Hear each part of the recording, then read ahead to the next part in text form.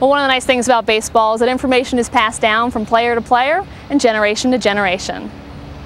Have you ever given any thought to jumping in a car with a few buddies and checking out baseball stadiums around the United States? Well, the voice of Rockies Weekly, Chuck Woodford, has done just that. He checks in from Yankee Stadium. I'm having a very difficult time believing the fact that I'm actually at Yankee Stadium, the most hallowed of all hallowed baseball grounds. This is it. This is the house that Ruth built. In a few moments, we're going to take you out to the outfield. We're going to look at the legends. We're going to wander around, see some of the Yankee fans, see what makes them such hardcore Yankee fans, and see if the Yankees can actually repeat this year as World Series champions. Okay, so you guys lifelong Yankees fans? Oh yes, definitely. Since 1951. Who's your favorite player back in '51? Mickey Mantle. Oh, it's just from 1985, hat day, here at Yankee Stadium. Who's your favorite player on the team? Clemens.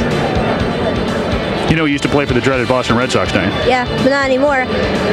Okay, so we found a celebrity here. Who are you? I'm Mary Lou Bellinger. I'm Clay Bellinger's grandmother.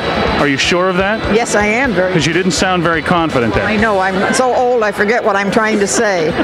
I'm tingling. I know, isn't it great? It's like the whole spine is like, oh my goodness, this is Yankee Stadium. I'm buzzed, man. I'm buzzed. This is great. Okay, so what's funny is I've been walking around this stadium interviewing people. You guys have been following me all over the place. No, not all over the place. We only started over there and came over here. Yep. You want to be a Yankee fan, don't you? Yankee Stadium's a great place. Well, what are some of the sights we should see around the ballpark? Monument Park would have been nice if you got here earlier. So they won't let us in? 45 minutes before the game, they shut it down.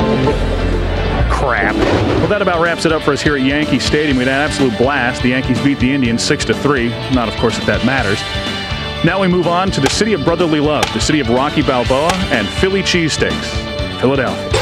You know, coming to the city of brotherly love from New York City is can't help but be let down just a little bit. I mean, Philadelphia doesn't have 7.5 million people roaming around. It's not so hustle-bustle as the city that never sleeps, but Philadelphia has redeemed itself in my eyes in one special way. It's given me something I've looked forward to for 23 years. A larger-than-life size statue of Rocky Balboa.